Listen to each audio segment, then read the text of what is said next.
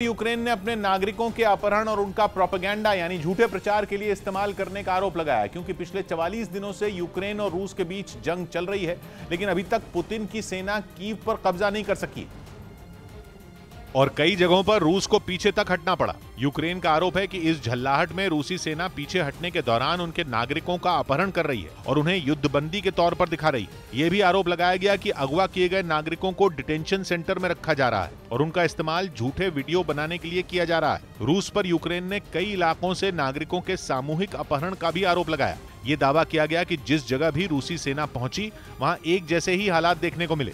कोई ऐसा शहर और गांव नहीं मिला जहां तबाही न मची हो। यही नहीं, कई शहरों और गांवों से सैकड़ों लोगों के लापता होने का भी दावा किया गया। लेकिन यूक्रेन के इन आरोपों को रूस ने सिरे से खारिज कर दिया।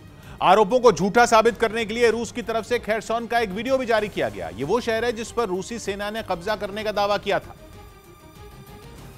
लेकिन जो वीडियो जारी किया गया उसे देखकर ऐसा लगा ही नहीं कि रूसी सेना के कब्जे के बाद वहां किसी तरह की कोई भी दिक्कत है, क्योंकि वीडियो में लोग अपने परिवार के साथ बेखौफ होकर घूमते फिरते दिखाई दिए। छोटे छोटे बच्चे अपनी मां के साथ पार्क में खेलते नजर आए। कई ऐसे बच्चे भी दिखे जो वहां साइकिल चला रहे थे। देखने से ऐसा लगा जैसे इस शहर में जंग लड़ी ही नहीं गई।